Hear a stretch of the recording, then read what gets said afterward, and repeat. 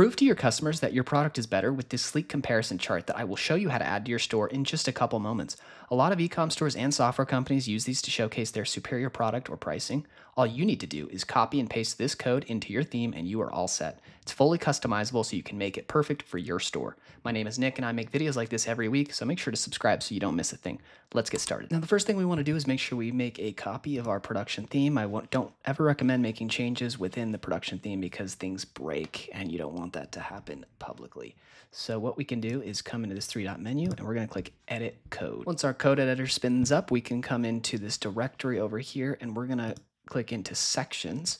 And I'm going to right click and add a new file and I will call this comparison chart.liquid. And now our file is ready for our code. So I would recommend clicking the link in the description, going to my GitHub and copying this entire file and pasting it in here.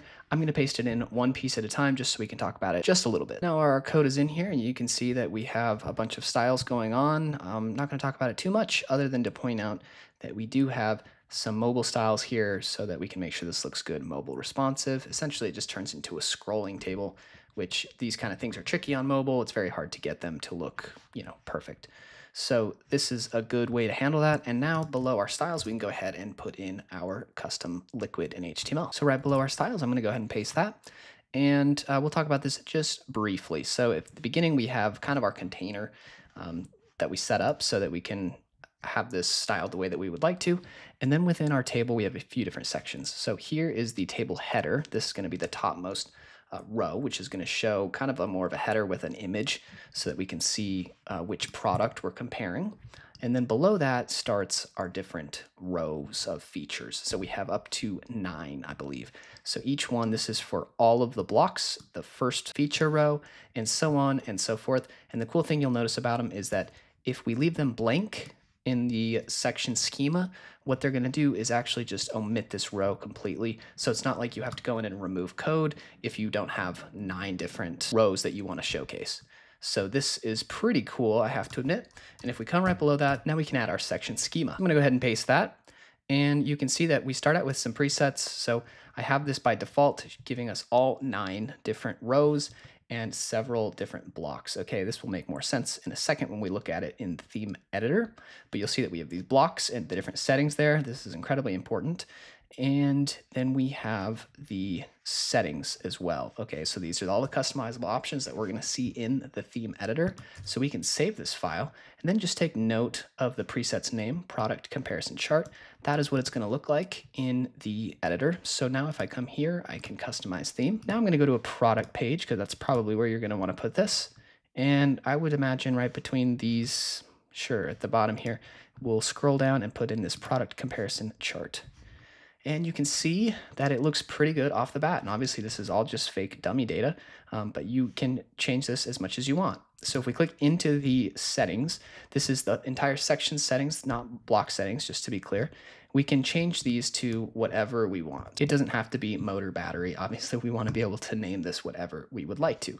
And then the cool thing is if we were to remove these, it may not show it in the preview, but what will actually happen is this entire row will just not show up, okay? So I'll try to prove that if I save this.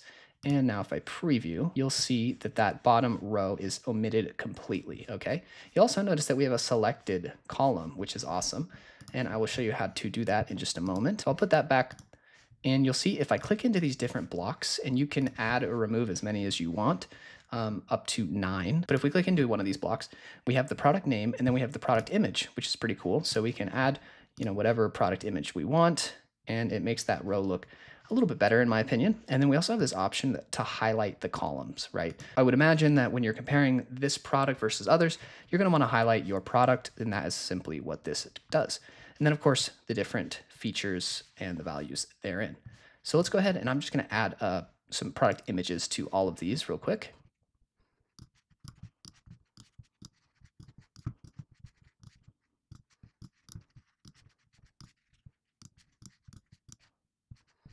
Okay, cool. So this looks pretty darn good. I'm just going to leave this middle one selected.